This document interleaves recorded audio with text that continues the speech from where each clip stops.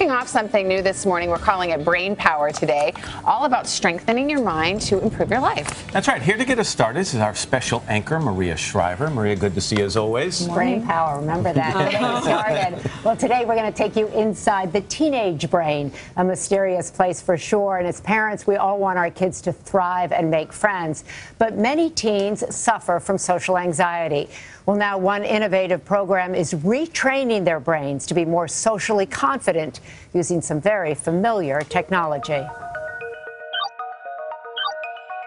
It looks like a video game, but this is actually a high-tech classroom, training the brains of shy teens like Jeff and Charlotte to be more social. I've learned how to start a conversation and just how to break the ice. You're more confident? Yeah, because normally I'm not like that. Call it the Teen Socialization Lab, based at the Center for Brain Health at UT Dallas. It's run by cognitive neuroscientist Dan Krozik. A lot of the skills that we need in life link back to the brain. His virtual lab designed to help kids overcome social anxiety, aggression, and bullying. Do you find the kids that come in here are in many ways more comfortable in a virtual world than the, quote, real world? I think it does make that more appealing and less threatening, especially with individuals who are anxious socially. All right. Here's how the program works. First, kids have their social skills tested. A lot of different emotions. Then, they enter the virtual reality lab, where their avatar faces social challenges involving other kids and adults. Jeff, a college freshman with mild Asperger's, struggles with new social situations. I have a hard time of putting words and ideas together easily, as other people do. So today, he's conversing with a new roommate. Have you gotten classes all settled? His counselor next door coaching him through it. That's a good sign from him.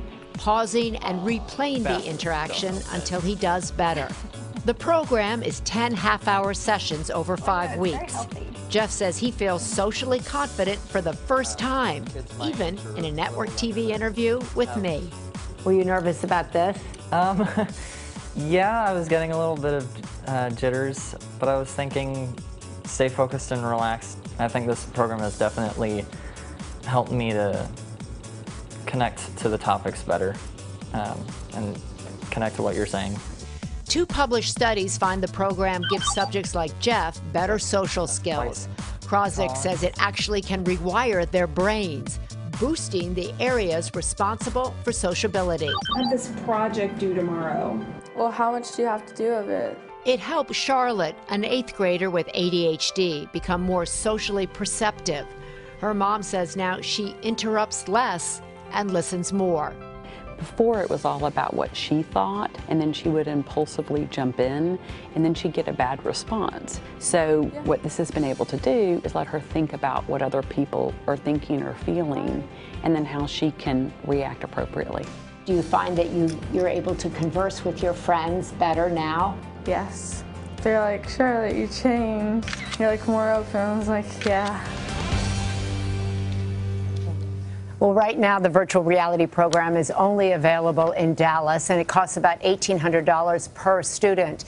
But researchers are trying to raise funds to spread it to school and counselors nationwide, because they think it will really be effective in all schools for kids of all ages. By the way, those kids are so courageous to go on and do a big interview and go through that process on a big stage. I think that's really cool. And it was fascinating to watch them work through these situations, and they say you can actually watch how their brains calm down and then allow them to interact, allow them to think, allow them to have a completely different life. So the scans show all that? You can really see how your brain's changing? They show it in the beginning, and then they show it at the end. And that's what's so exciting about this whole space, and why this series is exciting, is because of technology now, you can see into the brain before and after.